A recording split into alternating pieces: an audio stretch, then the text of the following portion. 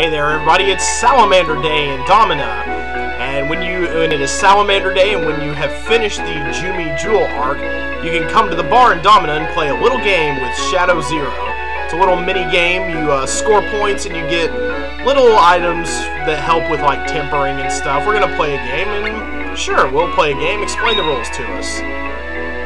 Sounds easy enough. I see. And the points are based on powers of 2, except for 1. Just appeared as 1. The points are called 0 Bs for some reason. They're just points, though. There's nothing special about them. Catch them in a side roll. That's 4. The punch is 8. Jump kick is 16. And the cheer pose is 32. We're going to try to find a couple cheers, but I don't profess to being super great at this game or anything. So we're just going to give one quick play just to show you how it kind of goes, and we're going to start. Alright, let's do it to it. Alright, I'm going to go around. Wow, that was a 16. Cool. Okay, I think that was a cheer. Yeah, nice. That was kind of an accident. Oh, I almost caught that one in a cheer. Oh, he was just standing there. That was no good. Crap, I got... Nah, crap. Yes, it gave me credit for the cheer. Alright, that was quite a few points, actually. When they all jump up on the table like that, when they're all at the bar stools and everything, the game ends, I get 91 0 Bs. That gets me... Wow, that's not a bad prize, actually. That should be really good for tempering. Firestone and Earthstone. Cool.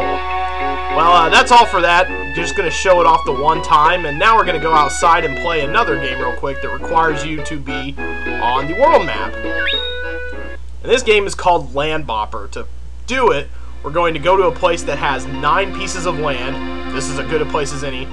You just stand there and you hold down the L1 button. And you press square to start Land Bopper, and it's basically just whack-a-mole with map artifacts. There are 3 stages. You gain points whenever you hit one successfully, and you lose points whenever you miss one. And there's no real consequence to this game. You don't get items for it, unlike the Shadow Zero game. But we're just going to play 3 quick rounds of Land Bopper. First stage is very easy.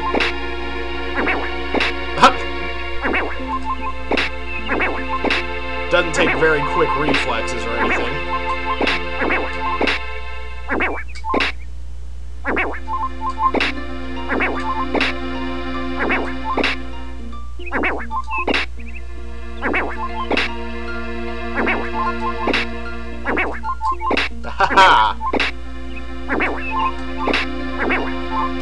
Wow, that's not bad. I did a perfect stage 1 round of Land Bopper. That's not too bad. My concentration is really on today, but once it goes back to this, you can push start and go for stage 2. And this is where it gets a little harder. It's a little faster now. See, I missed that one there. I lost a few points.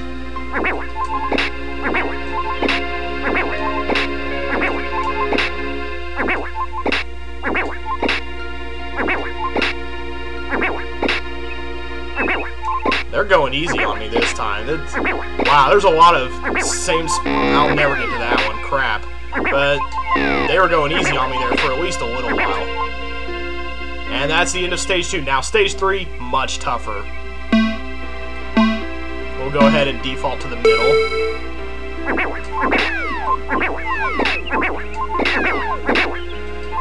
Well, they're going a little easy on me. See, now it's just getting crazy.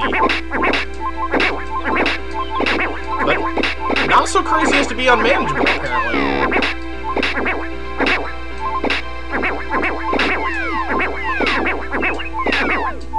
Alright. Oh, I should probably stop while I'm ahead. 1,000 points on Land Bopper. That's not too bad. Too bad it doesn't get you anything, but, Oh, there's stage 4. I guess I did well enough to move on.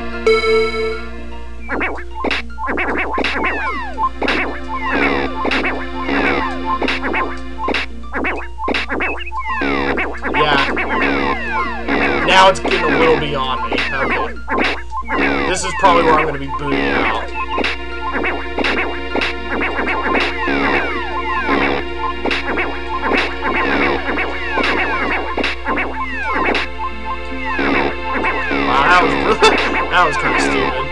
Okay, yeah, I guess I failed too many times, so now it kicked me out at stage 4.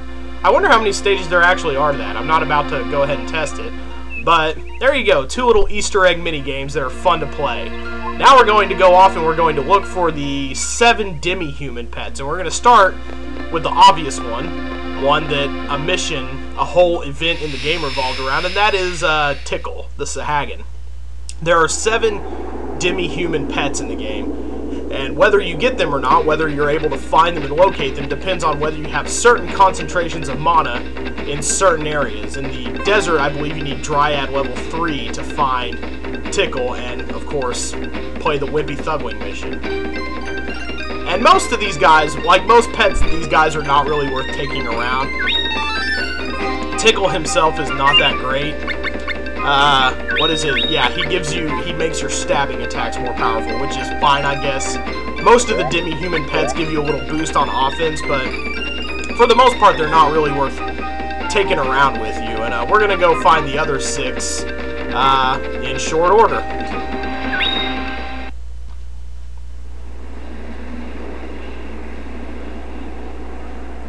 Next pet we're going to look for appears in the junkyard. He doesn't appear right away, but there's at least one easy way to get to him that I know of. We're going to go ahead and use Psychokinesis to go to Louie's room, and that's going to put us a lot farther away. And then we're going to just go back to the beginning and hope the pet is standing there. Then I generally talk to this little horse right here. We're right near the entrance to the place. We just have one more screen with a little Moog fight. Talk to him, listen to his depressing little story. Then we're going to go left, and then left through the, I think these are, yeah, some cursed dolls and a mad power. It shouldn't be too difficult. We'll just go ahead and power through it since this is the junkyard. Low-level business. And once we get back to the entrance, we will see Fernando the Narcissus. There he is. He's a pet that can join us, and he has a synchro effect similar to the Sahagan Tickles. Wow, he's very up front. How can you deny that? Yeah, he has, I think yeah, striking attacks become more powerful. Yeah, kind of similar to Tickle that way. So really, I'm not too interested in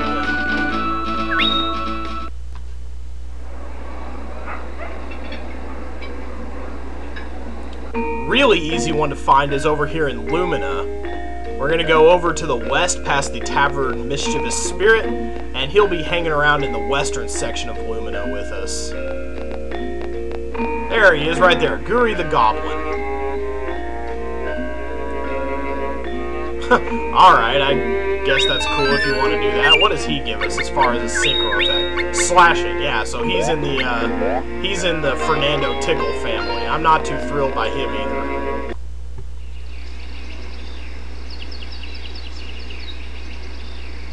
Number 4 is at Lake Kilma. It's a mad mallard named Captain Da Yang, and we're going to go past this fork. We're going to go to the fork that comes after this one, the first fork after this one. And there he is, just waiting to be taken in by us. There is Captain Da Yang. Well, how can I say no to that? I don't think he has a very good synchro effect either. Most of these Demi-Human... Okay, he gives us better defense. Okay, woo. Okay, well, let's get out of here and abandon him and head on to Norn Peaks.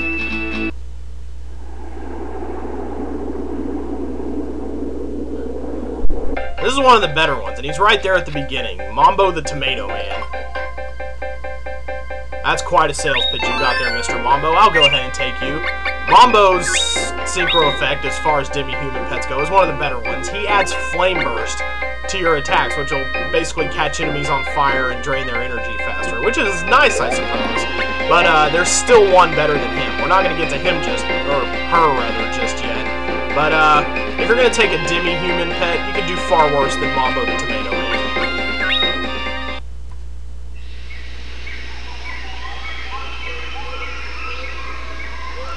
Number 6 is in the jungle. He's a little bit deeper in than some of the other Demi-Human pets, but he's easy to get to. We're not even going to take the Psychokinesis service. We're just going to go this way, go to the far right, and then we're going to make our way far left until we get to the western section, until it tells us we're in the western section, which should be just this next screen up right here. And across the way, we're going to find Chitto, the Chobbin Hood. He's the greatest bowman around, and he doesn't take no for an answer. And he has a really weird synchro effect, which is that he adds power to your indirect attacks, which I guess is just not hitting a guy right in the face or whatever. Yeah, not going to be taking him along with us, really. I'm not going to worry too much about him.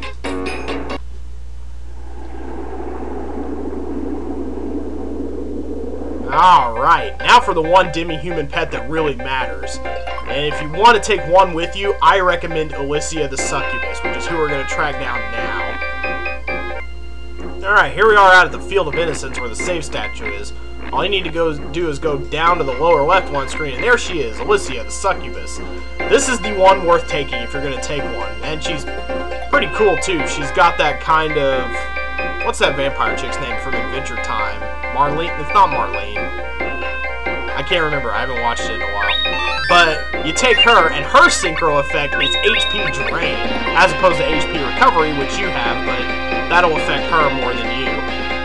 HP drain absorbs the enemy's damage points, which when you attack enemies, you'll also get their energy. Highly useful, and if we were not already on the precipice of beating the game, I would go ahead and take her with me. But I'm not going to because we're about to beat the game and the game doesn't save your pets once you beat it and the game world resets and all that hunky-dory stuff. So that's all for the Demi-Human pets. I highly recommend taking Alicia around with you if you are in fact going to carry a pet around. It's like, she's pretty cool. And there are some other pets that have some good synchro effects. You're just gonna run in circles with it? That sounds fun. Let's run in circles in the snow for a little bit. But down in the description, I'll recommend some other pets that actually have some decent synchro effects. There aren't many, and pets basically just kind of get in your way a lot of the time. And it's not worth leveling them up because, as I say, once you beat the game, they're just gonna go away and disappear like they never existed. But that's all for the Demi-Human pets. Just a fun little thing I wanted to show off. And now we're going to do some tempering recipes that are really useful over in our blacksmith workshop.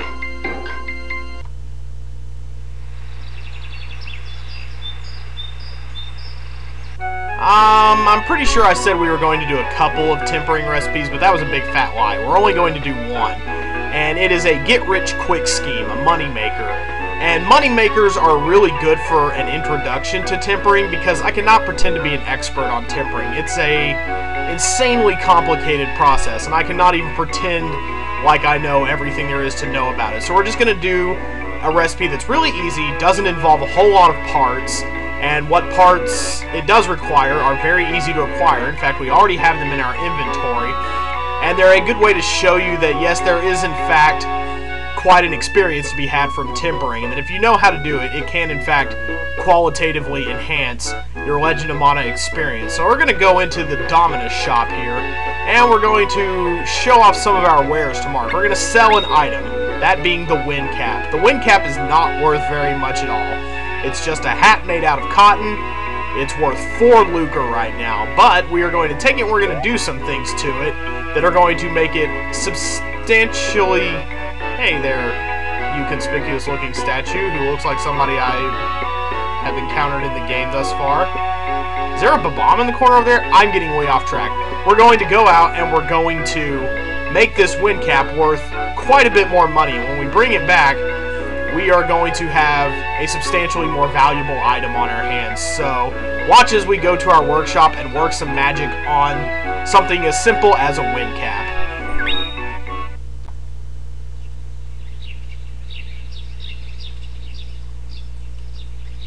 Now, normally what you would use tempering for is something like making an infinity +1 sword or like a super powerful weapon, but that's a process that takes time and money. And if you have all the money you need, then it doesn't matter. You can just fool around with the tempering process and probably just kind of figure it out by brute force if you want, because if you got the money, then you've probably got the inclination too. So making money is important. It's also important in the making of golems, which can cost several hundred thousands of lucre and even millions if you get way into it. So yeah, tempering weapons, especially making super powerful weapons, costs a lot of money. So here's a good trick for that. We're going to take our wind cap here. I've got a bunch of dragon bones from something, I don't know what, and I'm going to where I'm going to go from the bottom of the list because this is faster. I'm going to find my clear feathers. I should have a bunch of those. Yeah, I have 16. So I can do this trick 4 times, actually, because I'm going to need 4 clear feathers for this. And feathers are a secondary material. Those things that we've been finding throughout the game in treasure chests, like ears of wheat and rust and virgin size and rotten meat, we've all had a good larf about that, and we've all been making fun of it. But I hope I've been careful not to say that that stuff is useless, because it's not. This is where it comes in handy. All of those little things, those trinkets and doodads and gewgaws that seem like garbage, they all have secondary abilities that come out. They are all imbued with some kind of magical essence that manifests itself when you temper them into primary materials like weapons and armor. That's just the very basic gist of it. We're not seeing this it's happening even right now as we're adding the first clear feather. We're just not seeing it manifested yet, but it is happening already. We're going to go ahead and see now. Our wind cap has 0 defense. It's completely useless as a piece of armor now. But that doesn't matter because we're going to go ahead and we're going to keep on adding clear feathers until we added 4 of them. Now see, the screen raises a little and we get a magical card out of the clear feather. And that Lord of Flies is the magical essence which is inside the clear feather, which is affecting the properties of the wind cap. I hope I'm getting that right. I'm trying to explain very basically what's happening here, just so I can actually tell you that something is happening and I'm not just doing a trick by the book. But this, I guess, this Lord of Flies thing is something that's going to make us, it somehow affects the, I'm hazarding a guess here, because like I say, I don't really know very much about this. But I'm hazarding a guess and saying that that Lord of Flies property that's coming out of the clear feather is somehow making this wind cap. I don't know if it works across items or not, but I'm guessing that that Lord of Flies property is what's making this wind cap more valuable. And now we've filled it with 4 clear feathers. So we are done with our altering right now. And like I say, this is a very simple process. To make very powerful weapons, you sometimes end up adding as many as 50 secondary materials to a weapon, which again gets very expensive because a lot of them are things like crystals and stones that you buy in the Bejeweled City and the instrument coins that you get from when you see elementals out in like the battle areas and you can play music to catch them. You get coins from that, and those are often used in weapon tempering. I'm eliding over a lot of this, but just showing you a very basic recipe right now to show you that there is merit to be found in the tempering process. And now we're going to go and sell that wind cap that we've altered.